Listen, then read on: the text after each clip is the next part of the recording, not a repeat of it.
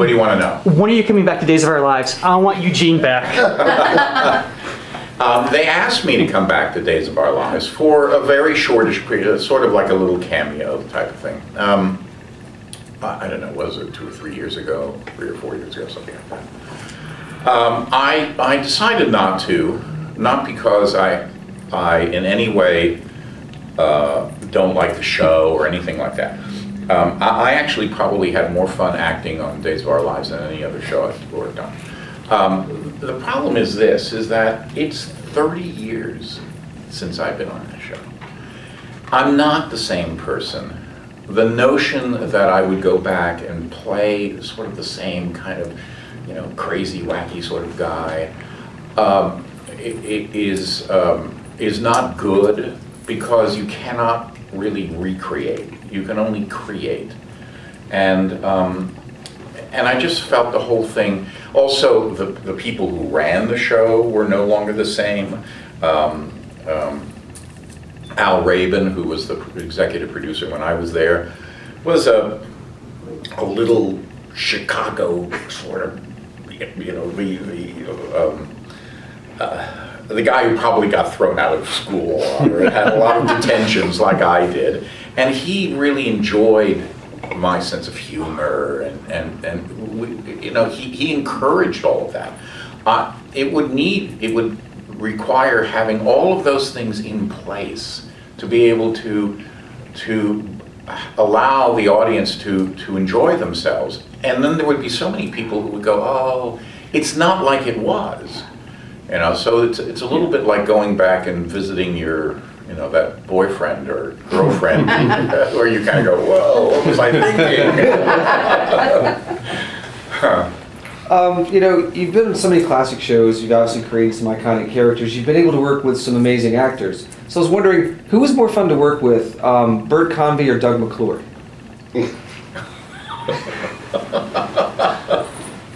This is Death Flight for those of you that don't go old school. 77. Right. It's like, I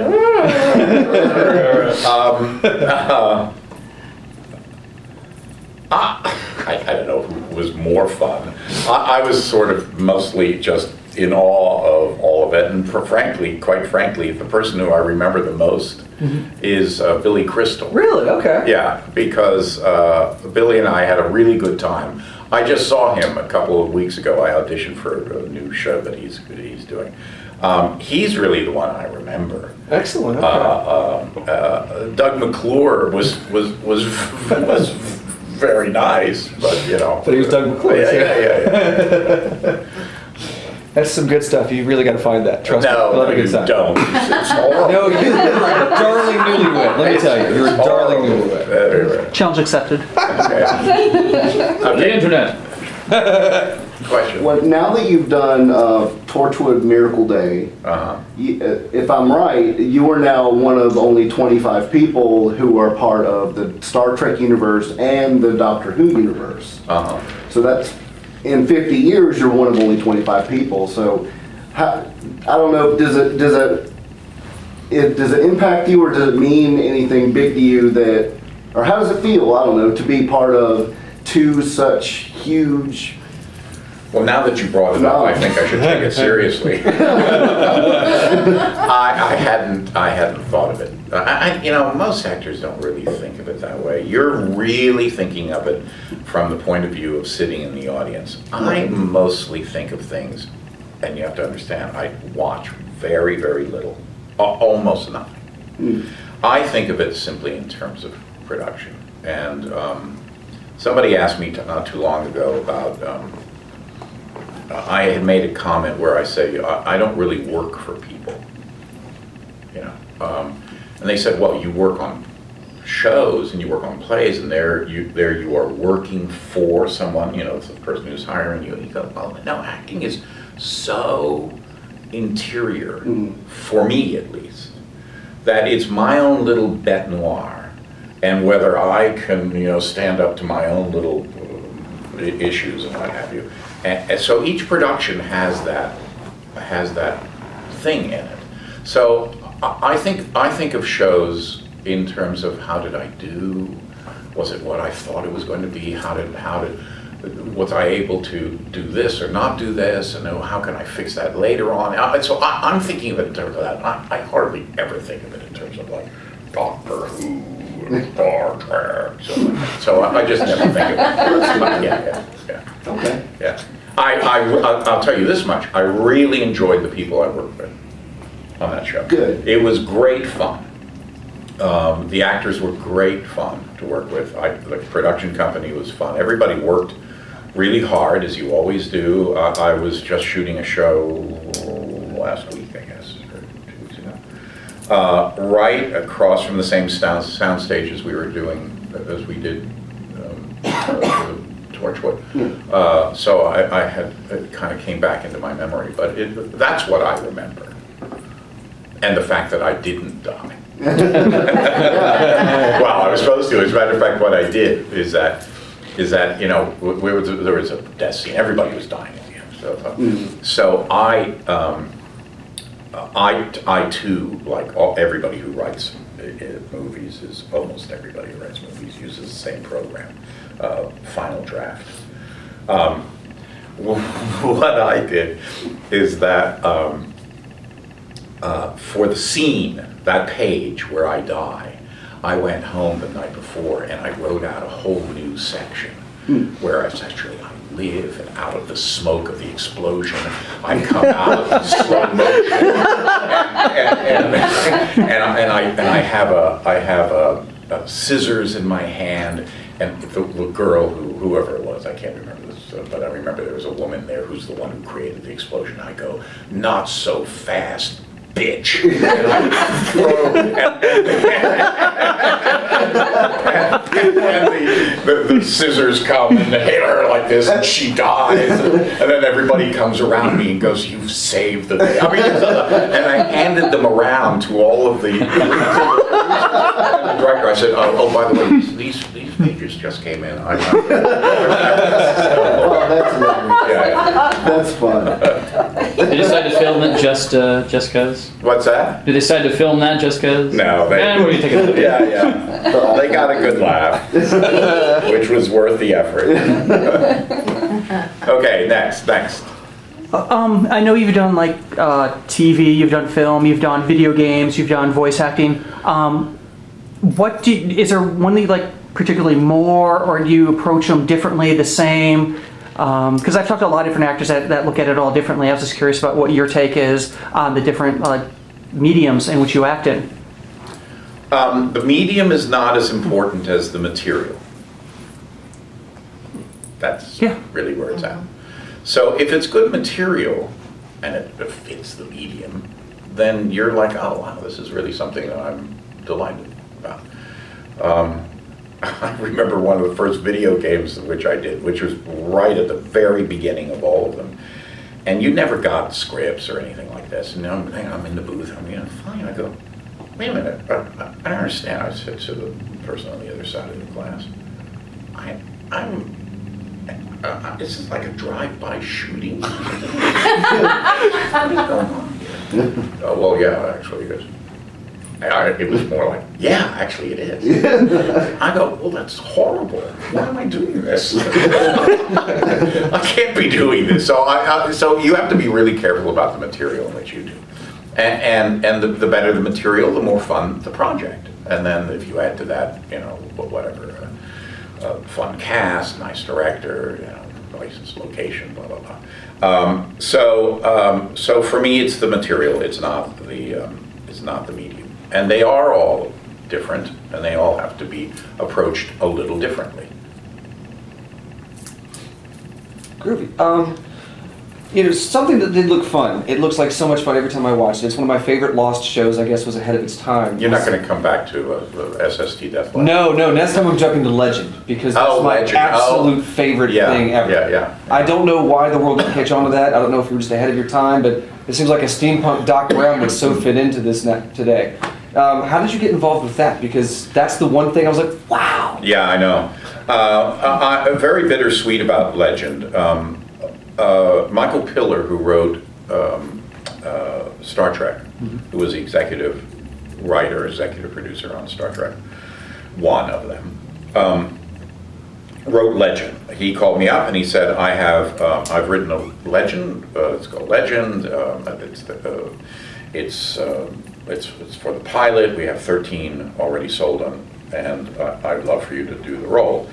The role is of I forget what was it, a Bartok, something Bartok, but he says it's essentially Nikola Tesla.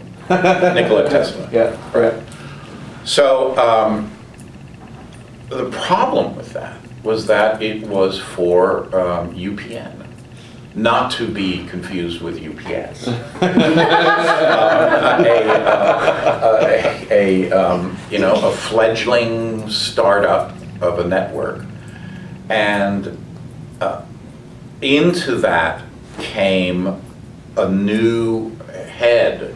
So we started with one person who was running the network, and then in the middle of that came another person who was starting. And oftentimes what they do is that they wipe the slate clean of the things, of the projects that were the old person, the former director's thing, and they put in their own. And it was a political issue, a problem. It was a timing issue, and it also was UPN, as I recall at the time. I don't know. UPN doesn't even exist anymore. Yeah, they're just CW now. Okay. They had no affiliate stations. It's all affiliates. Right. So it wasn't like everybody in America was watching Legend at 8 o'clock at night on whatever night. It's that they were watching it at 4:30 in the afternoon, 1 o'clock in the morning, on and on. You can't build audience that way. So while it was well reviewed, and ironically after we were canceled, apparently the year later or 2 years later, the word went out is that we're looking for a series just like Legend. And I go, oh, why don't you just bring us back? But yeah, that was the deal. Okay, wow. Yeah. Great, lost moments in time. Yeah. Is there anything you've ever turned down that later on you've seen someone else maybe take over, like do the role that you decided not to do, that you look back and you're like, wow, I really wish I had done that after all, or I don't know. Oh, nothing really that comes to mind. I mean, I'm not a star. So what happens when you are a real name actor is that you can sit in the middle of the circle and all around you are choices. Okay? Mm-hmm. Most actors only have that for most actors never get that. And the few actors that do get that, they have that for a very short period of time. We might have perhaps, let's say, 20 A-list actors who have been able to have that for, like De Niro or something like that, for Tom Cruise, for an extended period of their career. But for actors like myself, it's mostly a linear experience. So a job comes in, it doesn't really necessarily interfere with another job. You don't know what's going to be after that. And you just take them as they come. Or you fight for them as they come. So there are a few things that I have turned down. But they were not, well, there are actually a number of things I've turned down. But I don't, first of all, I don't necessarily track who did it. Because if I turn it down, it's because I'm not interested. So I'm certainly not interested in oh, well, now I want to see how somebody else did it. I'm like, who cares? That's probably the best way to do it. Yeah. And you turn things down mostly because the material isn't good, or they're paying you so little. I know the notion is that all actors are, in the 1% or what have you, and that's just really, that's because the general public thinks of actors as being like Tom Cruise, but the vast majority, 95% of our union is out of work all the time. All the time. Now, that's not good. And it's only when you get into about the 97th percentile there are those of us who make an actual living at it. So Yeah. it's very, the notions are different. I mean, the reality is different than what the notions are. Yeah. So what was it like attending your first science fiction convention? Because I've talked to a lot of actors and stuff like that, and they're just like wow, you know, this fandom. I think we live in a society where the other there's sort of a general acceptance of just slamming anybody who doesn't sort of agree with you. You know, well, you have nail polish on. That means you are a pervert. Okay? Hush, Carla.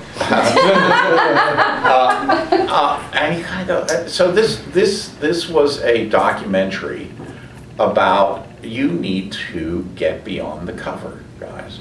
And it was actually really brought out by the fact that Fox News and some of these other trash channels or things they were willing to just go to the most prurient and dismissive level of commentary without going, this is a show about friendship, being really important, about honesty and loyalty and what are the other, I don't know.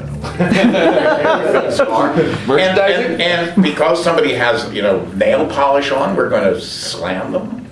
That can't be. That just can't be. I don't want to live in a world like that. We're already killing each other for all sorts of other reasons. I mean, do we have to do that? Mm-hmm. So that's how that got. I mean, Mike Brockoff was the one who pushed me, because at first I went, oh, I'm not touching it. but after meeting a bunch of bronies, I went, wow, what's the problem? What's the problem? So, and I saw them, not unlike, frankly, everybody's going to be downstairs. So I went, well, I don't know. I mean, in the movie in the documentary where I take the father, I know. Did you see the documentary? Yes. I take the father into the convention, and he's like, and I say to him, they have it on the thing, I go, sort of overwhelmed. But you know what? You're going to get through. I knew that he was going to get through the day. He was going to go like, oh my God, whoa, like that. But he was going to get through the day, and his fear was not going to be realized. His fear, and so much of this stuff that we seem to be involved in right now is fear-oriented, and that I dare say has been manufactured consciously, as far as I'm concerned. So, in any case, that was my reasons for doing the documentary. Well, it's a wonderful look, and thank you so much for it. Yes, thank you. Okie doke. All right, thank you.